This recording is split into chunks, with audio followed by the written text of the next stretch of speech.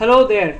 So today we'll see what are the 4 steps which you will be taking to access a Windows share from a Linux box. Okay, so I'm going to present this particular screencasting. So the first step in trying to take a particular share from a Windows box is to know whether you have connection from the Linux box to the Windows box. My Linux IP is this one and my Windows IP is this one.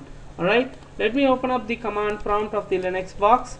Okay, type in ping 10.0.2.129, hit on enter. So I am able to ping it. So let me hit on clear. So the next step is that I need to make sure that the Windows box on which I am on currently is capable of speaking LAN-MAN challenge and responses. Okay, for which I need to go to start, go to run, type in seccpol.msc, hit on enter. And I need to go down to this particular option of security option under local policies. Okay, I need to search for a particular thing called as network security LAN manager authentication. Double click on it and make sure that send LAN-MAN and NTLM responses is selected. Okay, click on OK. Then the next one which I need to see to it is that I need to see this network access sharing and security model for local accounts. I need to make sure that classic local user authentication is selected over here. Okay, click on OK, close this thing out. So that completes the second point. The third point is to make sure that my group policy is not overriding our LAN-MAN stuff. So what we need to do is we need to go to start, run, go down to regedit. Okay, click on OK. So in that I need to go to H key local machine, under which systems, under system go to control, current control set and control. Here you can see the particular link exactly, current control set, control and LSA. So under LSA I need to select this particular LM compatibility level, double click that and make sure that it's set to a hexadecimal value of 0. Okay, I'm going to click on OK. Then click on this one. So after this you would require a reboot. I'm not going to reboot it right now because I'm recording it and I've already done this. So you need to reboot it. Then come down to the fourth point. So this is very simple, wherein like you go to the start, okay, click on run, hit on C colon, hit on enter, go to, if this is XP, then go to tools, folders option, go to view, scroll down all the way down and you could see this use simple file sharing. This should be unchecked. Click on OK and close and minimize this particular window. So that completes all your 4 points which you require. Now what we could do is we can create a particular folder over here under C drive and call it as test. Okay, hit on enter.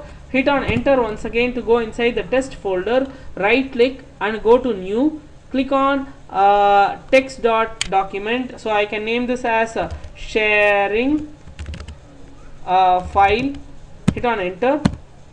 Hit on it once again. So start typing something like this is going to be shared ACROSS the Linux LINUX box. Okay, hit on file, hit on save. That's it. Close this box and go one step backward. Okay, right click on this test and click on sharing and security and share this particular folder. Hit on apply, click on OK. So you could see this particular hand symbol appearing there which states that this particular folder is being shared. Okay, I can close this thing out. It's no longer required. Let me go to my Linux terminal. Okay, so I'm going to hit on SMBCLIENT. Okay, so -L for the host. So the host is going to be 10.0.2.129. okay, which is the Windows box, and my username is going to be XP, not XP, it's actually KT. If you could see in the start, you can see like it's log of KT. So my username is KT over here. So it's going to be KT -small letter P 445 for the port number. Okay, hit on enter. It's going to ask me for the password. If you do not have password set for your username, you have to set it prior to following this thing up.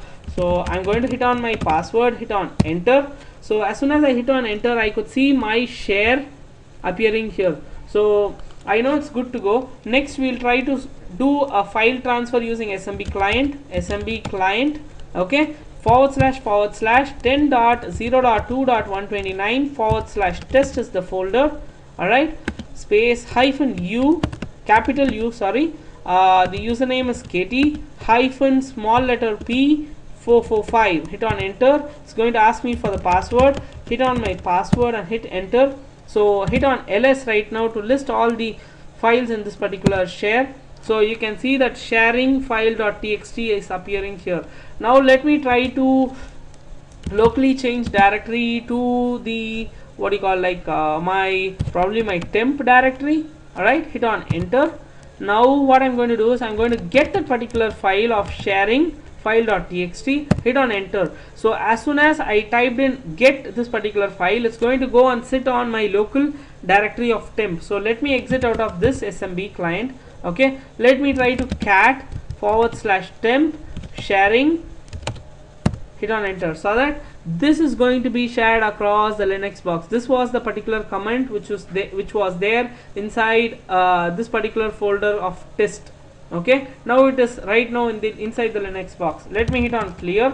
Now let us try to mount this particular share on one of our folders. So let us try to mount it inside say particular folder of say Bala, probably my name. So mkdir /temp. Let me create a particular file name called folder name called Bala. Okay, so I'm going to mount what's the stuff which I'm going to mount. The file type is going to be SMB file system. Alright, so -o for specifying the username, which is KT, port, which is equal to 445, space // 10.0.2.129 / test. Okay, / it's going to be there on my, okay, I have put it on temp Bala, right? So I have to put it on temp Bala, hit on enter, and I have to key in my KT password. So once that is done, I can go into cd temp Bala, hit on ls, so I can see that particular file. I can cat it sharing file.txt. So now I can move one folder back and try to unmount it. unmount, unmount Bala, hit on enter. Oh, that's umount, sorry, it's not unmount, umount Bala, hit on enter. Now if I were to try to go inside Bala and hit on ls, now that file is not there. So this completes a very short tutorial of how you can share a particular file from Windows into Linux box. I created this video because I literally got burned several times trying to get this thing working. So thanks for watching this video, and don't forget to leave a comment below this video. Bye bye.